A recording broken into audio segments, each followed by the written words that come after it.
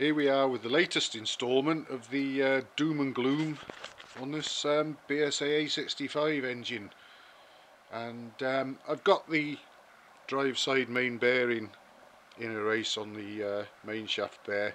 Whether the camera will pick this up, I'll rest it on the main shaft so that I don't shake about too much.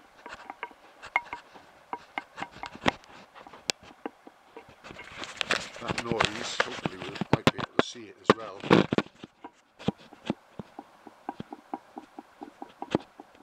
That's the inner race actually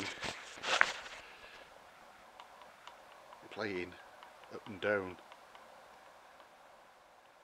on the main shaft there. That should actually be a fairly tight fit on that shaft, but that's it moving up and down and making that noise. And I thought maybe there was a chance that perhaps there was the wrong size of bearing fitted, but got this old scrap A65 crank here, and this one's scrap. It featured it was part of a bike that featured in one of my videos a while ago, where the big end journal is cracked part way through on the timing side. That's why this crank is scrap. But I tried to fit the bearing on its main shaft, and even though it's a close sliding fit and moves freely on the main shaft, it doesn't have any play up and down against the main shaft. So there's obviously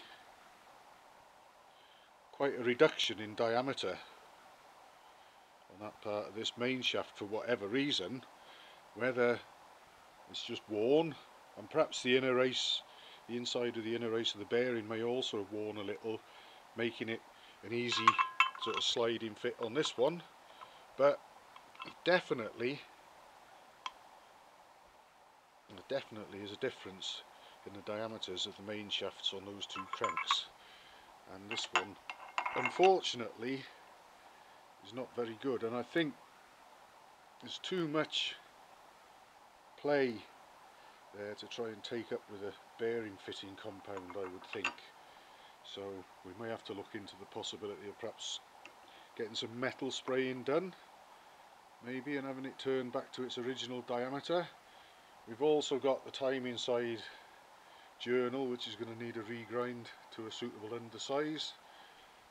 So it may even work out more economical to look for another crankshaft yet. But that's where we are at the moment, and unfortunately that's a rather unwelcome bit of bad news, that. So I'll have to consider what the options might be to get around or overcome that.